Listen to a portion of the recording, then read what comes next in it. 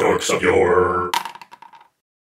Hey guys, I'm Pat Kilbane. Welcome to RPG Science, where we explore the physics and biomechanics behind tabletop role-playing games. In today's episode, we are talking about strength bonuses. Most RPGs give a combat modifier of some kind for a character's strength, and D&D in particular has accorded 2-hit and damage bonuses for high strength, going all the way back to the brown box edition. So let's pop the hood and take a look at the physics underlying strength bonuses. We'll start with the example of a fighter who is of average size and swinging a Viking sword. If we consider the fighter's strength score as representing the muscle force he can generate, that brings us right away to Newton's second law, or force equals mass times acceleration.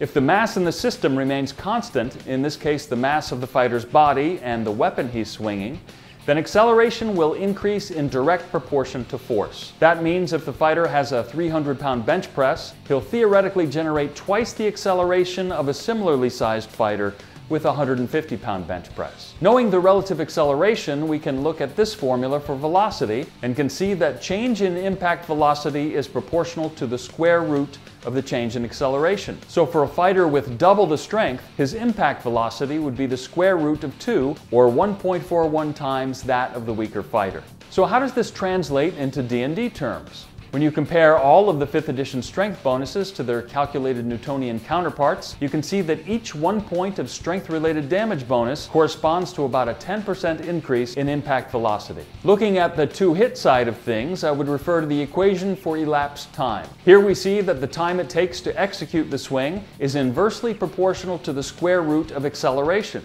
and the execution speed of an attack is inversely proportional to the time it takes, which means that the execution speed increases exactly as impact velocity does, in proportion to the square root of acceleration, and therefore in proportion to the square root of strength. If we consider 10 to be an average 2-hit roll, then these increments of 2-hit bonus are remarkably accurate. This is indicative of excellent design, and yet another reason why I'm a big fan of 5e designer Mike Mearls. Go Mike! There are, however, a couple of big things to consider with this thought experiment. First of all, an increase in strength usually entails some increase in body size, cross-sectional area in particular. So looking at the F equals ma equation, the heavier body would eat up some of that strength-related acceleration. Secondly, there is a limit to how fast muscles can contract, even if they are super strong. So if the fighter in our example were using a light weapon, the contractile velocity of the muscle may already be maxed out, giving him no speed benefit for added strength.